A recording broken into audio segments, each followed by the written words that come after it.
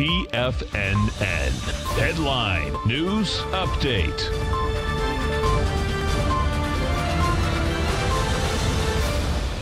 Good morning, everybody. I'm Tommy O'Brien, coming to you live from TFNN headquarters in St. Petersburg, Florida. It's Friday, 10 a.m. Eastern Time, 30 minutes into the trading day, and we got markets starting off in positive territory. Records for the Dow and the S&P.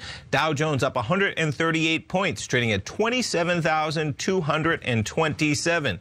S&P is positive by 5 right now, trading at 3,005. NASDAQ positive by 18 points, trading at 82.14, and we get the Russell up 2 points, trading at 15.60. As we start off Friday trading, this market just keeps chugging higher. We jump over to the VIX, 1266. As you would expect, very low volatility premium in a market that just trades higher and makes new record highs in multiple indices across the board. We'll start it off. Let's jump over to the futures markets. We'll start it off with the Dow. And there's your acceleration this morning. We trade pretty calmly for most of the overnight session. Got a little bit of a pop last night at around 9 p.m. Eastern time. And then we wait until the opening bell. You have the Dow trading from 27,149. We're up a bit from that level, 27,215 in the September futures. NASDAQ 100, a little bit of a different story. Not quite getting as big of a pop. Currently trading 79.39.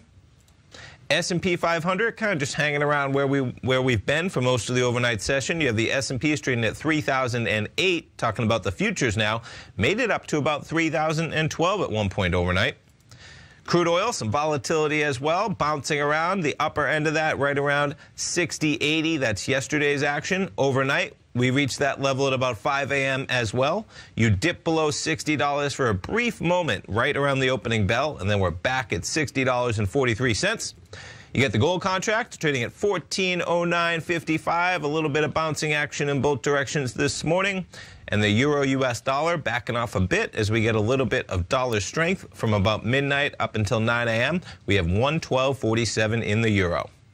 In terms of what else you have happening out there in terms of news, we got the PPI. We got CPI yesterday, consumer prices. Today we got producer prices rising slightly in June, 0.1%, that number coming in.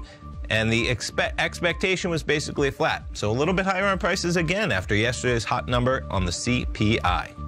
Stay tuned, folks. I'm coming back at 10 o'clock with Basil Chapman. Then, of course, we got Fast Market by TD Ameritrade at 11. Basil Chapman at noon. Steve Rhodes, Dave White. Be back this afternoon. Have a great Friday, everybody.